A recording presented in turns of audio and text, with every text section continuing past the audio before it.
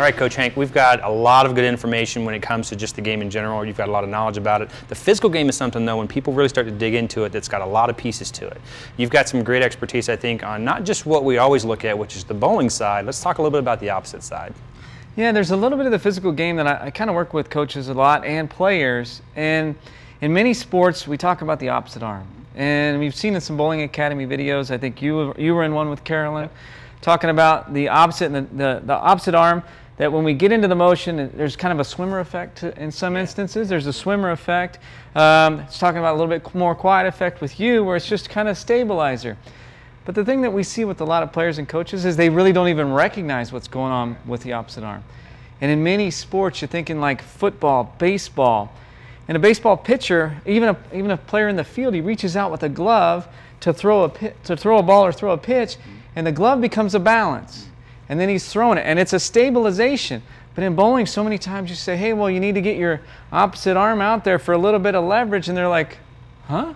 Exactly. So they lose track of that opposite arm. And many times we see a lot of that acceleration of, let's say, a 15-pound object.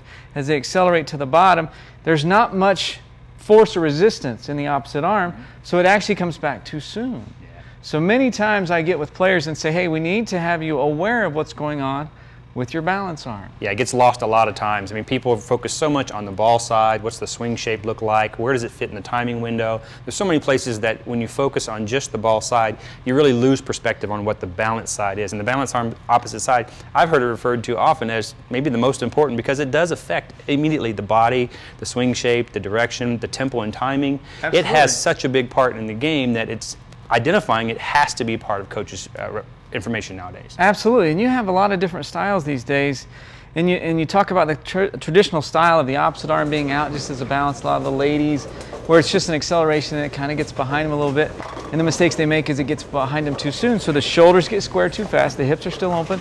So in essence, the ball's always going on a straight path up the lane versus the hips are saying I need to go to the right, so they conflict with each other. So if you can get the shoulders and the hips to align, that means the swing aligns on the same path, easier to make and repeat shots. And then you get into the modern power players, where we've talked in the past where they reach and they extend and then they get the little swimmer's motion to create that kind of that power move. It's the same thing as a pitcher extending a glove. You watch a pitcher extend a glove, he's usually up.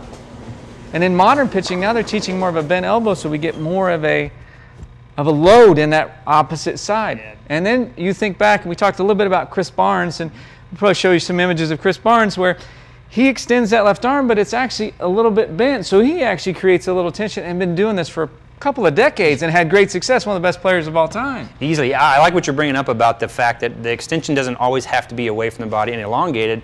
I think we can reference that a little bit to RG too, just a touch, when we talk about the distance of that lever versus the shorter distance now with the elbow bend, and it does affect how much or little torque you can get in the body, right? Absolutely. Yeah, you talk a little bit of RG, we talk bowling balls, because we know that if we extend the arms out and we get our objects farther away from us, it's a high RG. So they're slower. And it's going to be a player that's not as aggressive, right, can't be as quick, can't create as much rev rate. But now the player that's a little shorter, a little more loaded up, the RG or the mass gets closer to the body, so when he accelerates, it's quicker, it's faster. Yeah. And so now I would urge you as coaches and players to start looking at some of these great players with some of these balance arms. We look at like a Barnes, we look at like a Mike Fagan, where it was in front of his body and then it goes vertical. He never actually gets it away from his body too far. And he's the king of swing. Yeah.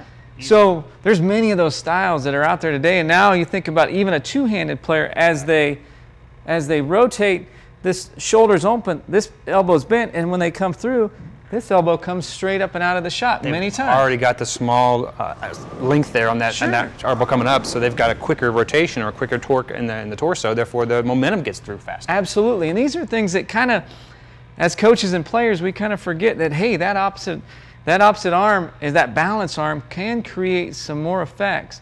Even if a person is not as big in stature, you look at a guy like Pete Weber, he's made a career out of being a power player, but you know, he's created a huge lever with that. And you get a player like Belmo with a two-handed player, he's shorter, faster, quicker. Barnes with a little bit of bent elbow.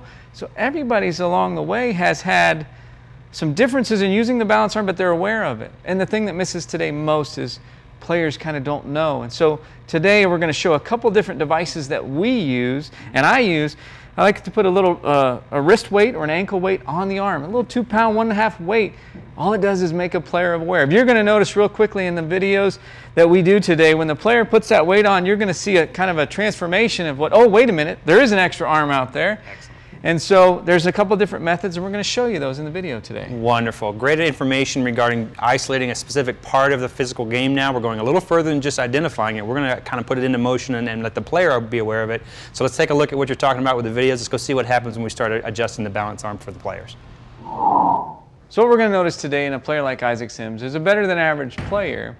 He's a very tall player, very long arms, very long legs. And these are one of those players that is a great example of trying to take a look at that balance arm, because the biggest thing is those are big long levers. When they get moving, if they get moving quickly and too early, then the shoulders square up too fast, the shoulders close, the opposite arm gets behind them, and all of a sudden the ball gets a little more up the lane. And they're hoping that their hand-eye coordination is good enough to let it feed to the target.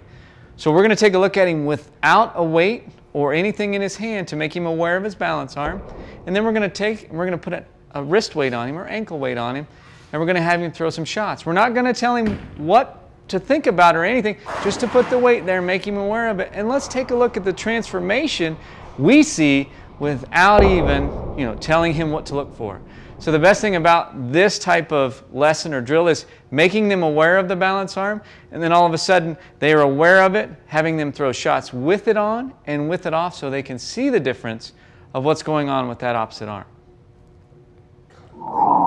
Okay, Coach Hank, we saw some really different improvements whenever we talked about the balance arm for a particular bowler here. On this video series, just putting that opposite arm balance weight to make him aware of that really made a difference in his physical game without him even knowing it. It's kind of fun to watch. Sure, and the neatest thing was you put it on his arm, and we had told him about it in prior years and talked a little bit about it, but in instantaneous feedback that he's like, well, wait a minute, that was amazing. I could get the ball to the right without really trying to feel like I had to do it with my hand. And we talked about that. If that balance arm gets too far back, then we are trying to do it with our hand and eye and release and everything.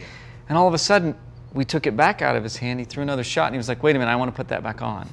So it's amazing feedback instantaneously. He jumped right into it. He was perceptive to it, and all of a sudden, it may be something down the road that he's aware of whenever it's not feeling right. So it's something he can address himself, make his own self-corrections, maybe even share it with a coach and have them make the recommendation too. But just the feedback of understanding it right away and being aware of it really made a difference in their game. So great tip. Absolutely. And coaches, I urge you to use these teaching tools and these devices to help these players, because many times, if they're not aware of it, you have to make them aware of it. And just a simple weight or just putting something in their hand makes them aware of that balance arm. And it lets us solidify that game. We work so hard, like you said, on the ball side, and the opposite side needs to be worked on as well too. Absolutely. So take those tips, take them to your practice sessions, make sure you work on them with your coach. Hopefully you can start improving your scores with the simple things that we're talking about right here in your game.